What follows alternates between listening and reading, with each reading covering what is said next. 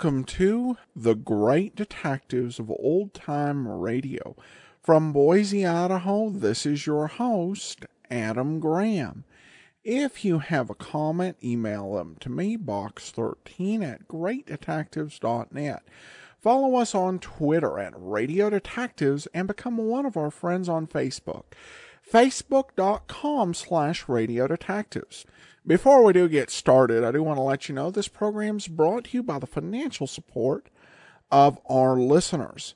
And we have a couple of people to thank. First, August became our latest Patreon supporter. Thanks so much, August. You can support the Great Detectives of Old Time Radio with an automatic monthly donation through patreon.greatdetectives.net.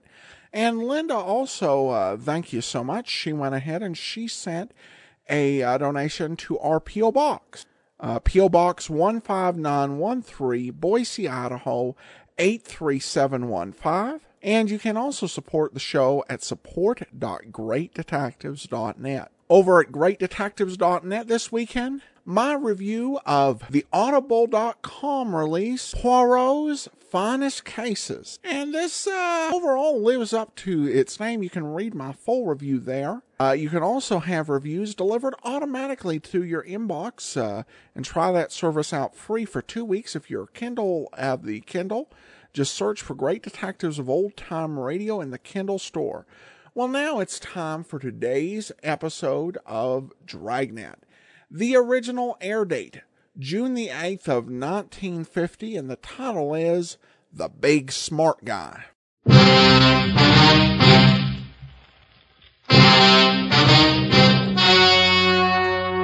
story you are about to hear is true. Only the names have been changed to protect the innocent. Dragnet.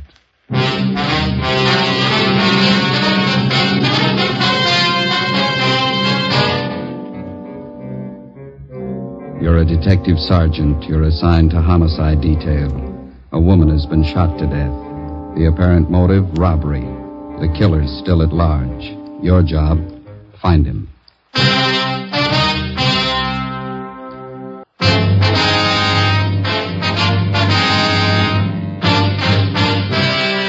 Dragnet, the documented drama of an actual crime.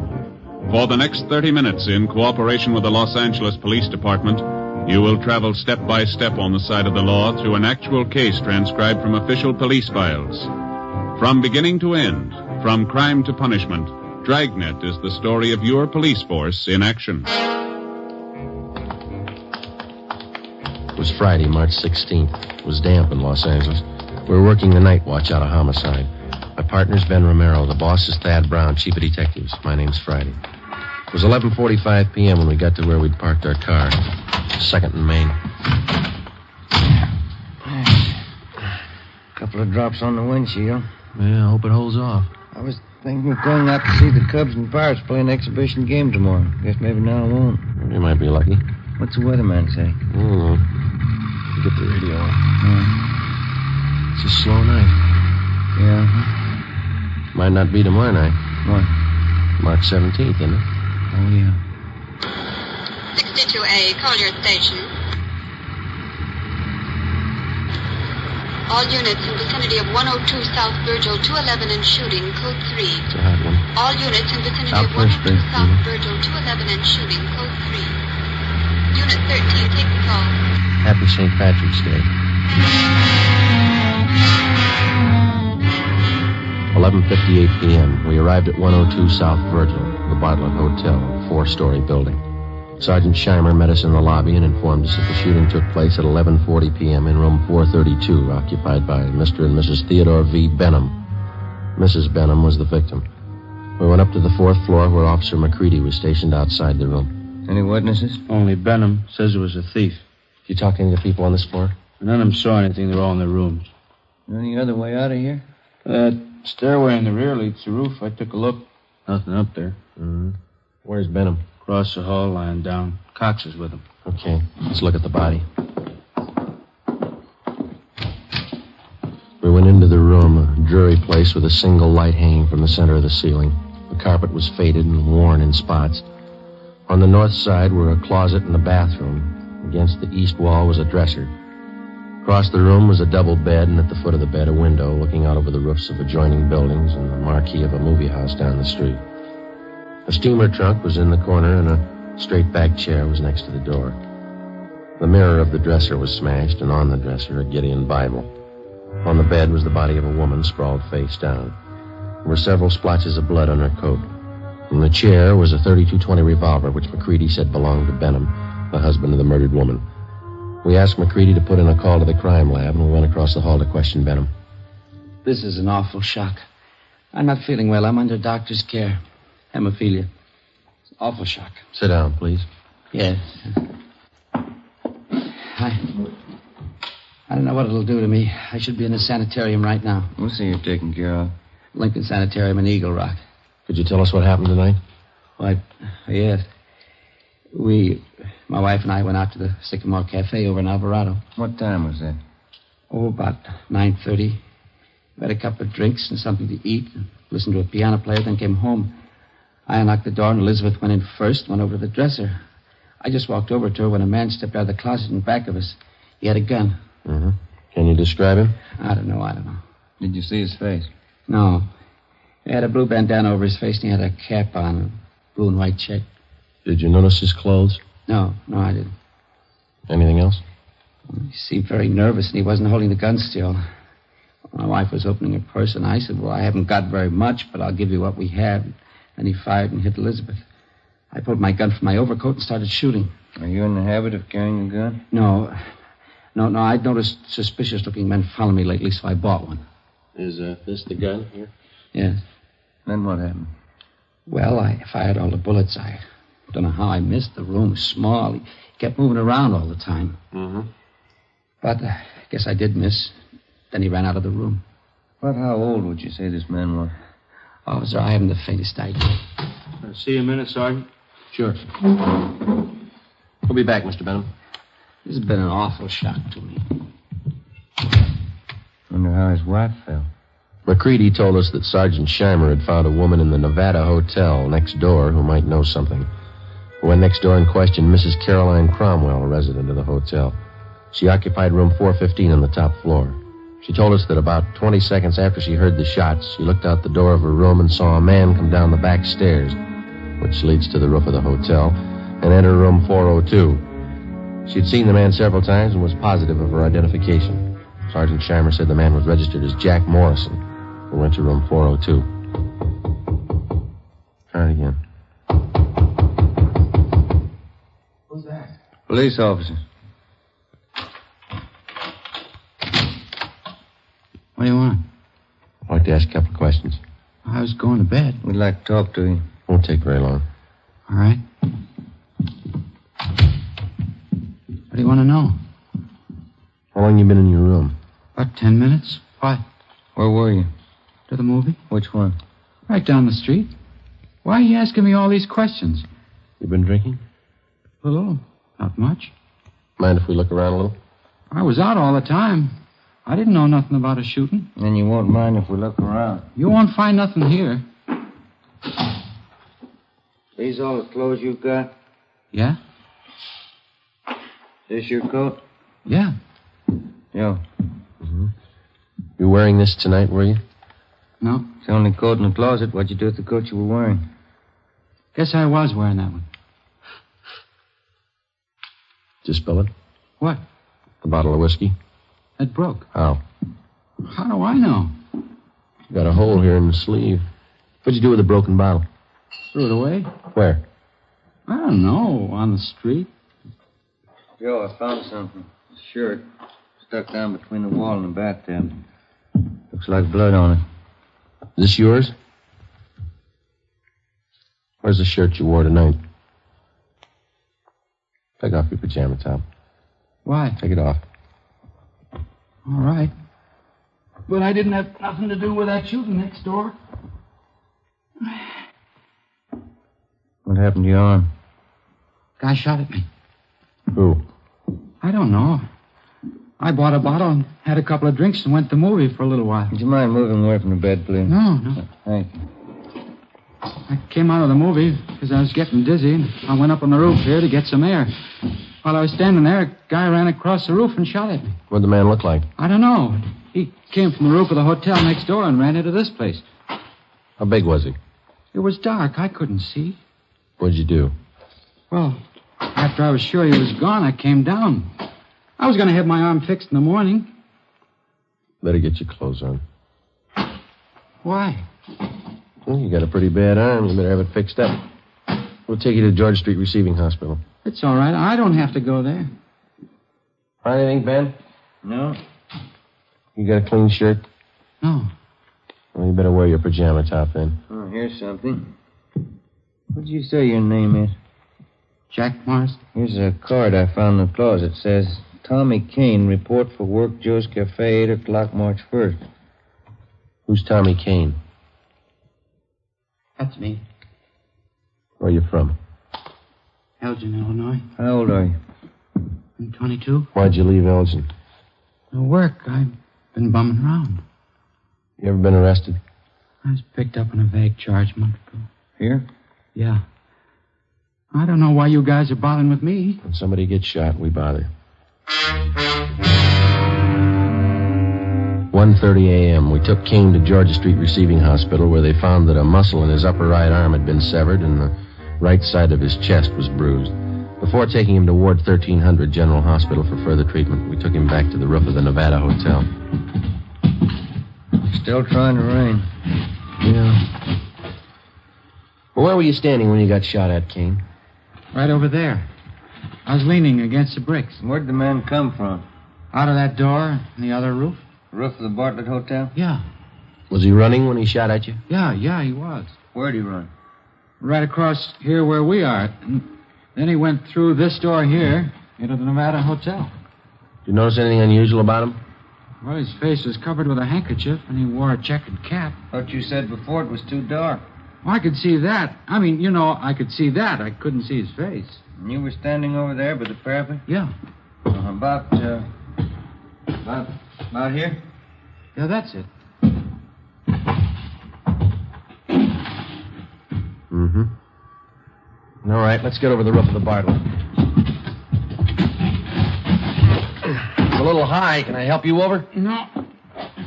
Come on, Ben.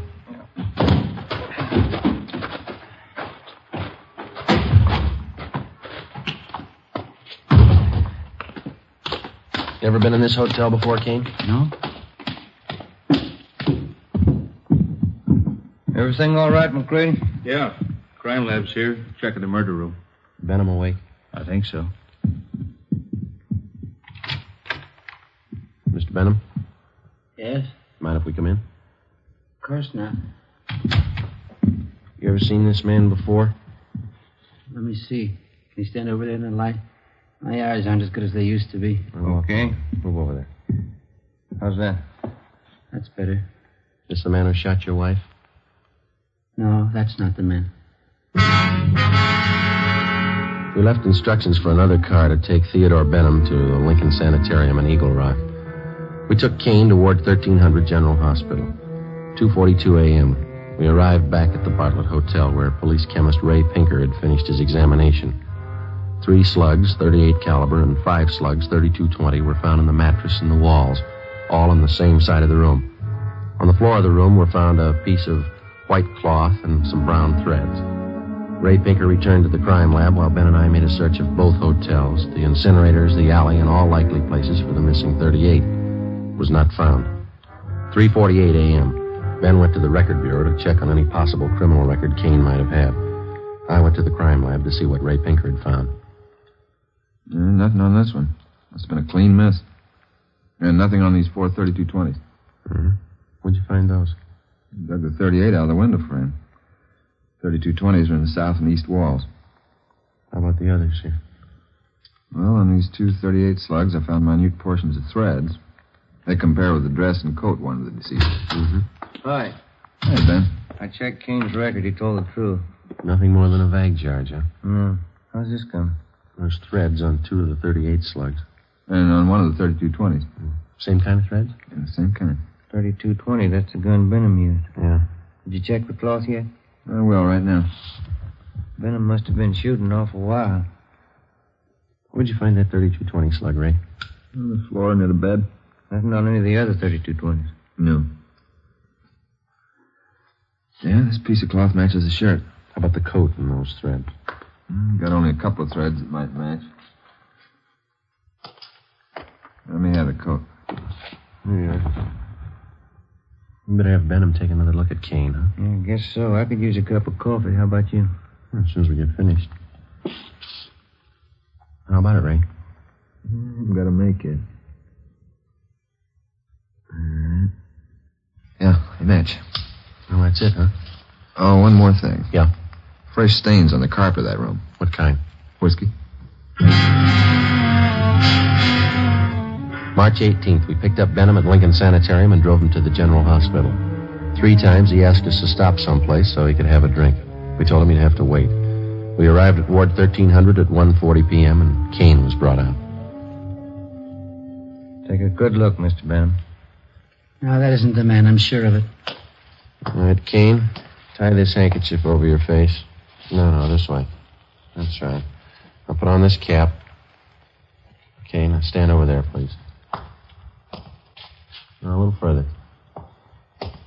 That's good. All right, Mr. Benham? You know, his eyes and forehead look a little familiar, but I don't know. Well, my nerves are all shot. I can't be positive. I'm a sick man. All right, Kane. Wish I could help you, boys. So do we. Come along, please. You don't have to take me back to the sanitarium. Just take me to a streetcar. I'll make it all right. We'll take you. Sergeant, Yeah, could I see you a minute? sure. Yeah? Did you notice anything when you first brought Kane out of the ward? No. You must have been closing the door. Yeah, I was. And that man, Benham, he winked at him.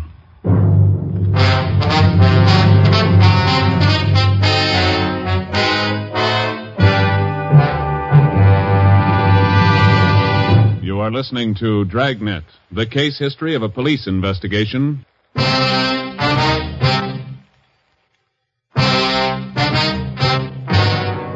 We took Benham back to his sanitarium. On the way, he asked if he could be excused from testifying at the inquest and preliminary hearing. We told him it couldn't be done.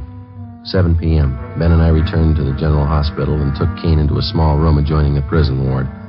After 3 hours of interrogation, he stuck to his story. Cigarette, Kane? Thanks. How's the arm? All right. Hurts a little now. When you guys going home? When we get a straight story. I've been telling you all I know. Yeah, you've been telling us the same story for 2 days, but it doesn't hold water. What do you mean? How do you account for the fact that parts of your clothing were found in that room? I told you before. You must have made a mistake. No, it's no mistake. And Mr. Benham's starting to think he recognizes you. What? Why'd he wink at you? He didn't wink at me. We got somebody here who saw him. And he seems to think whoever did the shooting didn't take the gun with him. When we drove him back to the sanitarium, he asked us if we found it yet. He thinks we will. How long has Benham lived in L.A.? A long time. How long? Why do you want to know how long he's lived here? Is a dead woman really his wife? Well, certainly she's his wife. Why? Where's he been since the shooting? In the sanitarium in Eagle Rock. What's the matter with him? Hemophilia. You know what that is? No. You sure that was his wife? Positive. She wasn't a stool pigeon? Stool pigeon? Where'd you get that idea? You guys never saw her before? Never. You never heard of her? Kane, what's eating you? Did you check on her? We always do. You don't make mistakes on anything like that, do you? Not off. Look, she was a pretty nice woman from all we could find out. Happily married for 30 years. Something's wrong. What, Kane? What's wrong? Hold that up. Yeah? Yeah. What'd Benham say about me? We told you. He says you look a little bit like the man. Did you say anything else? He winked at you, Kane. Why? She wasn't a bad-looking woman. Wasn't she, Kane? All right, now how about it? You guys swear that was his wife? Yeah. Okay, I'll tell you where the 38 is. Where? The mattress on the roof of the Nevada Hotel. Benham cut a hole in it that day. He told me to hide the gun there after the shooting. All right, let's have a look. I don't want anybody to know I'm telling you this. Why? Benham's a real smart guy. He's got a gang. He's in on it as much as I am. Yeah? He double-crossed me. He tried to kill me. I'm going to jail. He's going with me. Maybe he will. Kane told us that he had known Benham for about 2 months. During that time, Benham helped him along by giving him a couple of dollars every once in a while. On March 11th, Benham got Kane a room in the Nevada Hotel and gave him $20 to buy a gun, which Kane did. On March 15th, he gave Kane a blue bandana and a checkered cap. On March 16th, he told Kane that he'd been sent by a gang in Chicago to kill a woman who was a stool pigeon. He promised Kane $100 for his help. Early that evening, Benham told Kane how to enter their room and where to hide. When they came home, Benham stood by the door. Kane stepped out of the closet and, after a few words, shot the woman. As he moved toward the bed, Benham started shooting at him. Kane ran from the room and hid the gun in the mattress on the roof, then went to his room and flushed the cap and bandana down the drain. 11:15 p.m. Ben and I found the gun where Kane said it would be. .38 Special Detective Colt revolver, 2-inch barrel, number 381327. 11:52 p.m. We checked and found no evidence that Benham belonged to any kind of a gang. March 19th, 9 a.m. Ben and I reported into homicide and picked up Captain Steed. We went over to Dr. Wagner to learn his autopsy report. It showed that the deceased had been shot 3 times. 2 .38 slugs and 1 .32-20 were recovered from the victim's body. They were initialed for evidence. 8 p.m. Captain Steed, Ben, and I went to the sanitarium and told Benham that there were a few angles we wanted to clear up before the inquest next morning.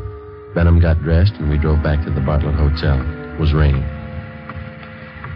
I'm still trying to remember what happened. I was very shocked that night. Yeah, I suppose you were. Well, sometimes my memory comes back for a little bit. The red light? Yeah, I see. You know, the man who did the shooting knew you lived in room 432, and he knew you'd be gone that night. How do you suppose he figured that out? Well, I'd been noticing that a lot of men had been following me. Suspicious-looking men. I told that to Sergeant Friday, didn't I, Sergeant? Yeah, that's right. Must have been one of them. You ever give money to characters on the street so much they might follow you? Hey, that must be it. Many times I used to do that. I'd be nice to them, and they'd try to make friends. You remember any of them? Yeah, I do. There was old man Dorsey, and Jolly Swanson, and a fellow named Blaine. Kane? Yeah, that's it, Kane. There you are. The young man you took me to see in the hospital. I'm thinking, I believe that's Kane. Are you sure? Quite sure. He's the burglar. What makes you think he was a burglar? Well, what else would he be? He didn't rifle any of the drawers or steal anything, did he? Must have got there just before us. Did you have anything important there? Yes, some insurance policies. And your wife? Yeah. How much? Well, one policy for $4,000 and 2 for $2,500 each. Who's the beneficiary? Well, I am. We took Benham up to room 432, where he got out the insurance policies on his wife and showed them to us. Then Captain Steed asked him to reenact the shooting. Benham acted as the killer, I played Benham, and Ben acted as his wife. Well, the man was over here in the closet. My wife and I came in that door, and then my wife went over to the dresser. Oh, over here? Did you turn on the light? Oh, yeah, and then I closed the door and went over behind her. Like this? Oh, she was closer to the bed. Here? Yeah. Were you standing next to her? Yeah. Did you start to take off your coat? Well, I was just going to when this man stepped out of this closet here. How far? Oh, here. Yeah, right here. And then what? Well, he held the gun in his hand and asked how much money we had. Elizabeth said we didn't have much. From here? Yeah, but she turned around. Like this? Yeah, that's it. What happened then? Well, then I said I haven't got very much, but I'll give you what we have, and he started shooting. Yeah, but you said before that your wife started looking in her purse. Yeah, that's it. She did. I forgot. And that made him think she was going after a gun. How do you know? Well, I suppose that's what he thought. He shot, and Elizabeth fell on the bed. I pulled out my gun and started shooting, and the man ran out the door, and that's all. That's exactly what happened, huh? Just as I remember it. Will I help you? Not very much. What's the matter? Well, if you were standing where I am, there'd be bullet holes on that side of the room there, wouldn't it? They're all on this side. I see. I got it. Come with me. Where are you going? On the roof. What for? I want to show you something. It's raining. There are 2 umbrellas in the closet. I'll get them. Why do you want to go up there? I think I know where that gun might be hidden. I'll bet it's there. Here, you take this umbrella. Thanks. We'll take this one, Captain. Let's go.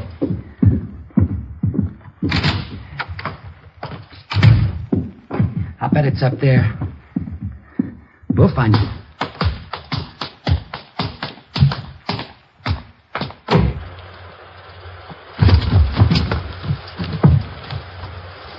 You got your flashlight, Ben? Yeah. Should be around here somewhere. What? The mattress. My wife used to take sunbaths on it. Where would it be?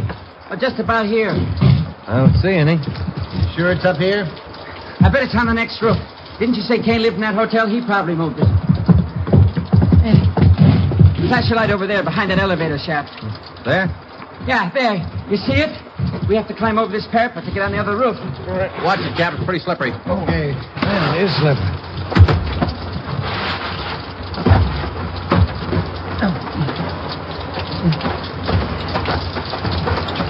This mattress here? That's it. Take a look, Joe. Right.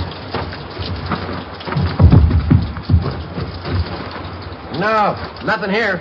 Did you look all around there? Did you look in the corners? No. Well, that'd be a good place to hide a gun, don't you think? Here, let me see. There might be a hole cut in one of them. No, maybe the other corner. No. Or maybe this one. Yeah, you see, the mattress has been cut. No. No, it's got to be here. Where is it? It's here, I tell you. It's here. I know it's here. I'll find it. I'll find it. You wait. You'll see. I'll get it. I know it's here. I'll find it. You wait, I'll get it. I'll get it. It's getting wet, Joe. We got the 38. Kane told us about it. You ready to talk? Yeah. Insurance. That why you did it? Yeah. I'm a sick man. Let's go, Benham. On your feet. All right. They played that ball game the other day. Yeah? Who won? Pirates 8-7. Sure do like baseball. Must be a real nice business. Yeah. Fans only yell if they never do it. What's that? Kill the umpire.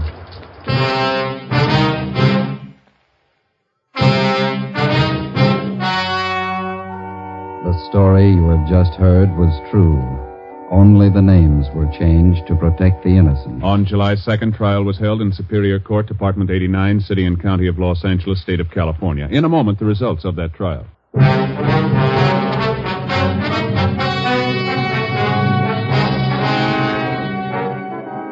Thomas Kane was convicted of second-degree murder and received a term as prescribed by law. Theodore V. Benham was convicted of first-degree murder and assault with a deadly weapon. He received a life sentence and died in prison 1 year later. You have just heard Dragnet, a series of authentic cases from official files. Technical advice for Dragnet comes from the Office of Chief of Police W.A. Wharton, Los Angeles Police Department. This is NBC, the National Broadcasting Company.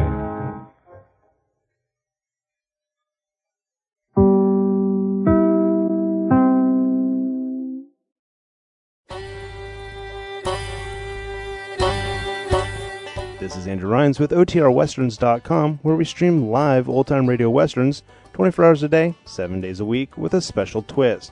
You select the tracks that get to be played. We've got 1,000 different episodes from shows like Gunsmoke, Tales of the Texas Rangers, Escape, Gene Autry, and many more. Come check us out at OTRWesterns.com/live. Again, that's OTRWesterns.com/live. You're listening to The Great Detectives of Old Time Radio with Adam Graham, and now let's get back into the show. Welcome back. Well, this was an interesting take on the idea of the perfect murder. If you were reading a book or watching a movie, you'd see the perfect murder committed by a suave, rich, wealthy man to get even more wealthy off the death of his wife. Here we see a guy planning and botching a $9,000 plan, and proves in the process that he's not quite as smart. And many programs would say things like, "You can't outsmart the FBI. You just can't defeat the police." Here, though, they opt to instead just show somebody try. And they get the message across just as effectively, if not more so. Now, one oddity about this episode for listeners who were born in the last 60 years ago is this idea of going to see the Pirates and the Cubs play in an exhibition game in Los Angeles. The important thing to remember was that at this point, the LA did not have its own major league team.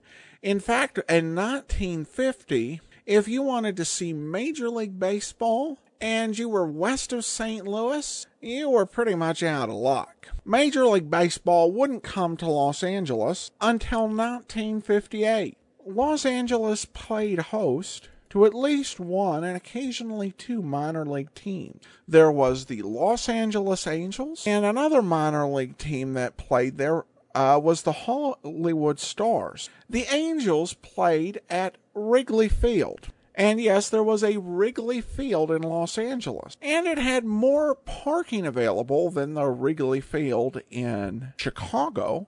In fact, it has more parking than the current Wrigley Field situation. And it was not only the home for minor league baseball, it was where Hollywood went to film baseball movies. They filmed The Pride of the Yankees there, along with the original Angels in the Outfield movie from 1952. And, of course, the Home Run Derby series from the early 60s. There was also an episode of The Twilight Zone that was filmed there, as well as an episode of The Munsters. I know I'm getting a little off topic, but it came up in my research, and Wrigley Field in Los Angeles is on the list now of places I would love to go and visit if I got a time machine.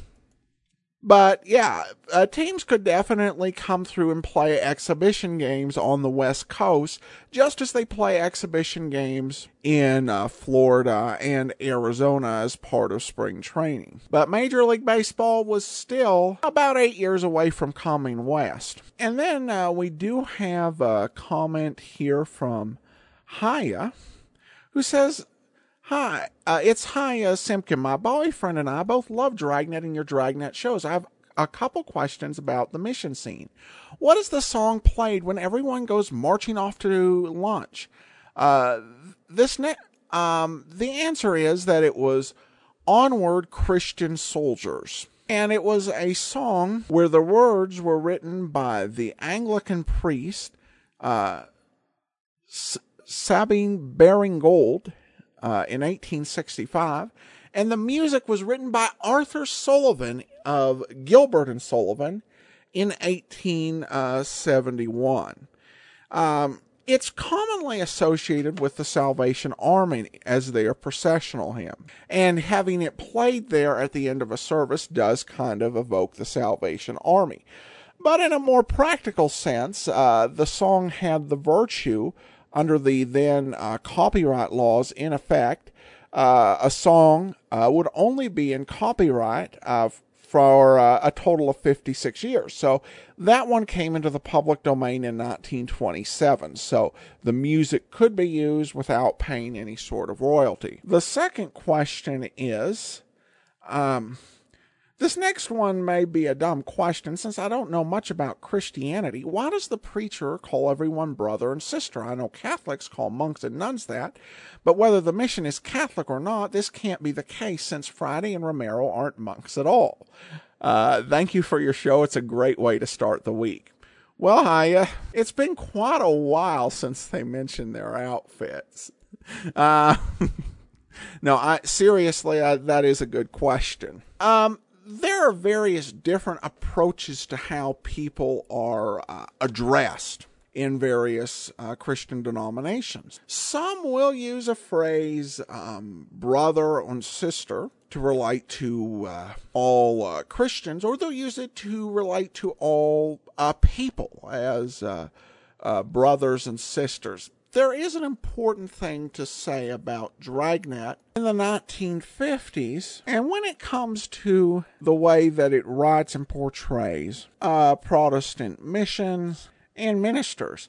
And certainly there was definitely no sort of ill will intended, but there really wasn't any apparent research. And so the way that they're written is just very kind of cheesy and in a way that's really clunky. It wasn't actually all that bad last week, but it is something that you will hear throughout the series, where for whatever reason, it was just not as well researched. And it may have been because there were assumptions about the audience of the time, that you were dealing with a nation where perhaps majority Protestant, and so they would actually know how an actual Protestant minister would sound, so it wasn't really thought of as a big deal. And of course, it wasn't just Dragnet. You'll find in a lot of shows and movies that there are kind of very basic stereotypical pictures that are painted. And I think that did become a bit of an issue for the Salvation Army.